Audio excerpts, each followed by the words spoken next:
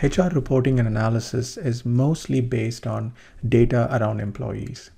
I have published several templates and spreadsheets about HR metrics and KPIs and dashboards. In this video series, I want to take each HR metric or KPI and explain how to calculate them in Excel using formulas. We'll start this with the most basic one: how many employees are there in our company? In this video, I will do a step-by-step tutorial on how to calculate that using formulas in Excel. The formula we choose will depend on how our input data is structured and what it represents. I'm going to use 4 common scenarios that I've come across and provide solutions to those 4. I would love to hear from you if your company uses one of these 4 scenarios, or do you have something different? Please provide your thoughts in the comment section below. Now let's get started. So let's start with the first scenario.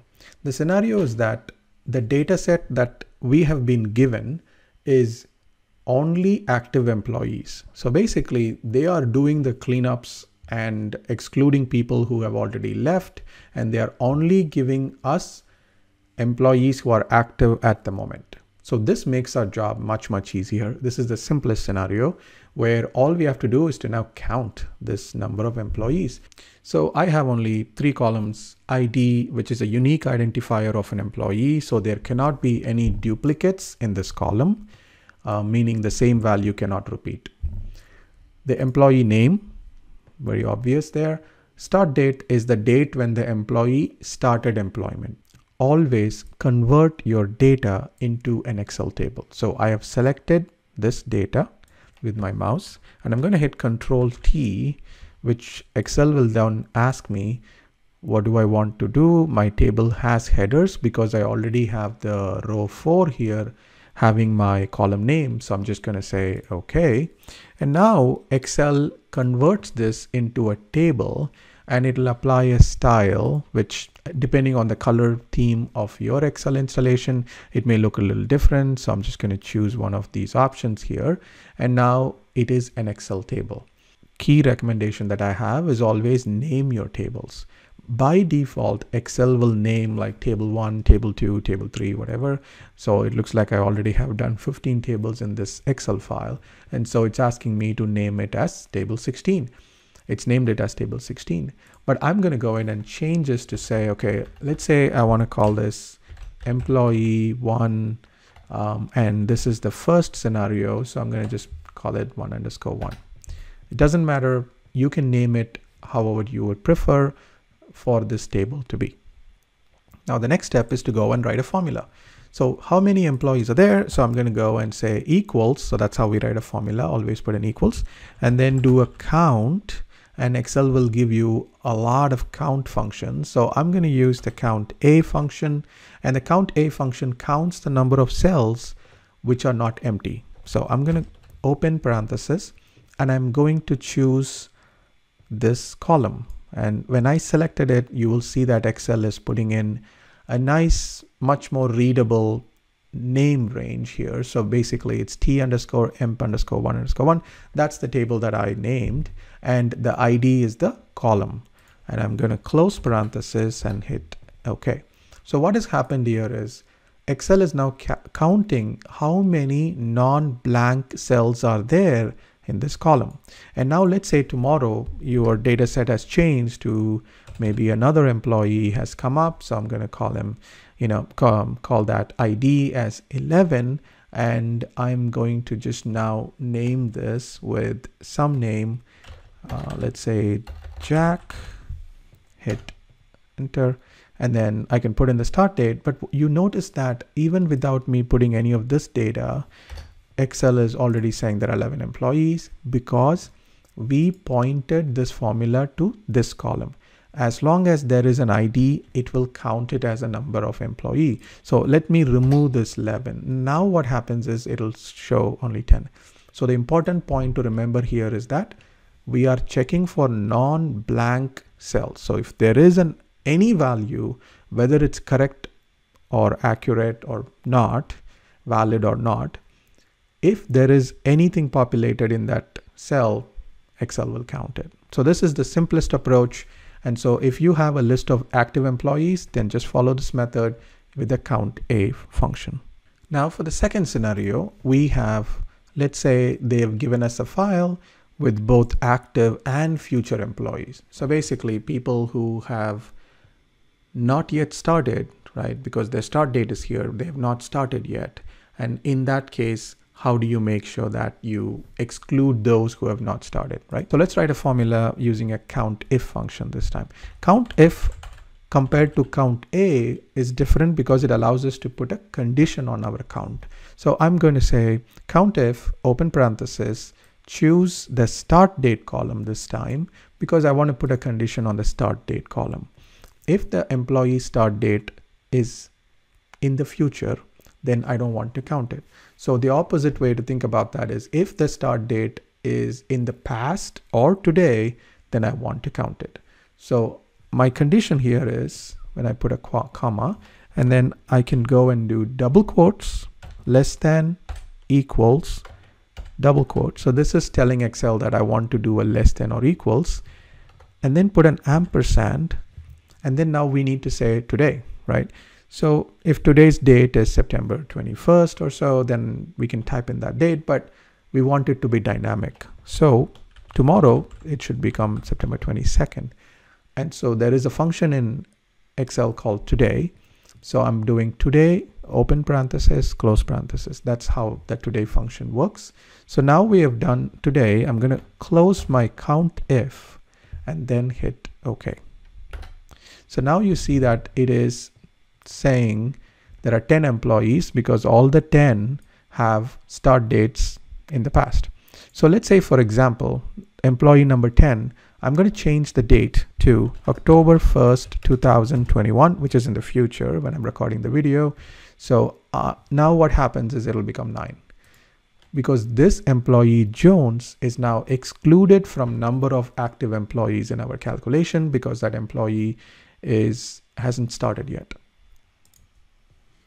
Now for the third scenario, let's say our data set has all the employees, including both who are active and inactive, future dated, everything. All the employees are in this data set that we have been given, but we are lucky because they already have given us a status column. This is also common where in the database, they've actually pre-calculated the status of an employee. So you may receive the data in this format where every employee will have a status and whether the employee is currently active or not.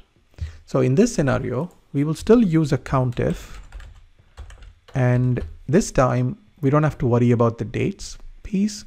We just can say, okay, count all the cells where in the status column, comma, active, and we want to put double quotes around active and close parenthesis. And now it'll say 9 because there is one inactive employee. And let's say if I make Irwin also inactive, now you'll see that it changes to 8 employees is the active employee. So this is how it is dynamic based on the data that we provided. Please note that I'm using the active and inactive values here, for example, but in your data set, they may use yes, no, and other type of flags to represent whether an employee is currently employed or not. So accordingly, you can change the COUNTIF function with the proper corresponding value, which represents active employees. Now let's move on to the last scenario. So this one is a little bit more complicated where we are given 2 different tables of information. So one is all the people who have joined the company, right? So whether they are currently active or not doesn't matter. They have started at some point. So they have all been employees at some point. And then on the other side, we have everybody who have left the company. And these two are completely 2 different data sets that have been given to us. And now we need to calculate using these 2, how many active employees are there. So this is a little bit more involved, but what we can do is first count how many people have joined the company, right?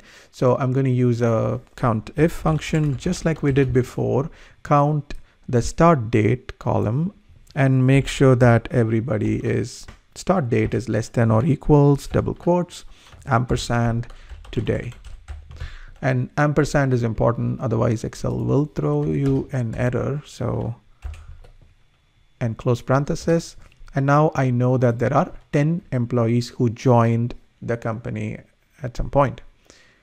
And we need to now remove these 2 employees. And actually we need to remove only this employee because they have already left the company. The October 1st, 2021 exit date, this employee has not left the company yet, have given the notice.